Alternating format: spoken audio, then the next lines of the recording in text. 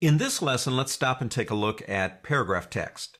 In reality, paragraph text is just like character text. It's words and letters of the alphabet.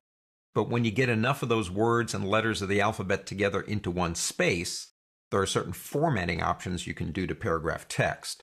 So I am in the paragraph text.psd document in your exercise files, and I am in the typography workspace. Don't forget that. Let's move over the paragraph panel. And let's go ahead and move over the layers panel too. Pick up your type tool. But this time we're not just going to click and type. We're going to do this. We're going to get somewhere, click and drag. You're defining a type area this way, a type box. Now let's go ahead and change to a different font really quick. I'm going to use Minium Pro, and I'm going to make that font a little bit smaller, like about 18 point. What I want to do is begin typing a couple of paragraphs, but I don't think you want to wait for me to do that. So there's a new feature in 6 that's kind of nice. If you're just playing around with formatting text and you don't really care what the words are yet, go up to the word type on the pull-down menu and go down to paste lower ipsum text. And it will be more than glad to put that in for you just like that. Now, once it's there, you say, well, why would you use this? Well, we use something like this for a couple of reasons. Number one, we just kind of want to play around with some fonts. We don't really need the words. We need some letters of the alphabet that we can manipulate, decide what we like. Another one is when I'm working with my clients.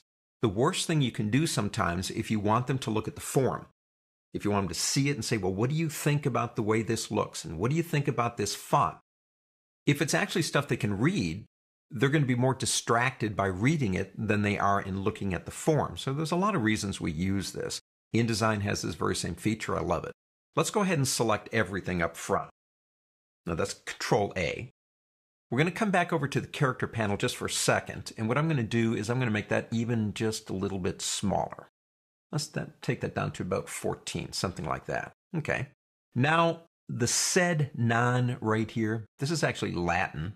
I'm going to get right here, and I'm going to press the Enter key right in front of SED, and that's going to give me another paragraph. So we actually have two paragraphs here. Now, if you want to, we can click here, press the Enter key, and come over and say go into type and do it all over again. Paste it again. You can have as many of these as you want. So what I'm going to do is go ahead and click here. Now we've got 4 paragraphs that we can play around with. We can start looking at our paragraph panel. Now the panel itself has formatting options for the text up here. If we want to format the whole thing, let's look at that first. If I click this button, which is taking me back to my Move tool, and I make sure this layer is selected, I can format everything exactly at the same time. If you want to work on one paragraph at a time, you need to go back to the Type tool. Once we've done that, we can come back into the document and understand I don't have to select a paragraph to change it. I just have to be in it. So if I go to this one right here, the controls now only work in that paragraph. One of the biggest differences in paragraph and character control is the difference between the fact that characters must be selected if you want to change them. Paragraphs, well, you just have to be inside of it, that's all. You do have a button here to turn on or off hyphenization. Again, that would be dealing with whatever paragraph you're in, or if you press Control A, you can turn that off right here, and then we lose our hyphenization. Let's turn that back on again. You have options. Let's go back and just be inside one paragraph. You can push the left and right margins here. So if we go in here and say, well, I don't know, let's type in, say, 30 points, and then 30 on the other side. Well, maybe it's a quote. Maybe it's something that needs to be pushed in. And a lot of times we do that with quotes. If we come over here and maybe then select all of that text, we can then go into our character panel and maybe change that to italic. So we have, in a sense, an italicized quote, if that's something you want to do. One of my favorite things to do, though, are these two down here. Now, I'm going to select all the text because I want to change all the paragraphs. I want to push, add a little bit of space after each paragraph. So if I come in here, that's before, that's after. If I come in here, and let's say we type in about 10, and see what it does. it adds more space. Now this adds to readability, because if people can see the paragraphs where they begin and end, basically they have a better option of looking at it and feeling more comfortable as they're reading it. If it looks like one big lump of text with no paragraphs, it's kind of intimidating. So you have a lot of options, including, if you want to use this one too, we'll do it just on one paragraph, and that is indent the first line of every paragraph. Now I can type in a number, but anytime I go to one of these, if I want to, I can just drag, and I can go one way or the other. As you can see, it's slightly indented. That's another way to tell where a paragraph begins.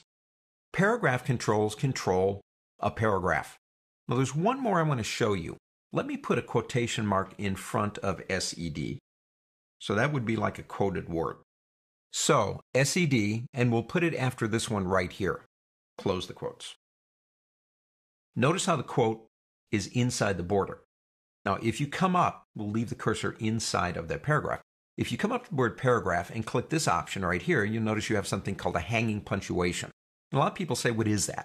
Well, watch the SED over there when I turn it on. What it does is it pushes the quotation mark outside the boundary. That's what that does if you want to do that. So paragraph for paragraphs, characters for characters. You've got full formatting capability in this program for text. On to the next.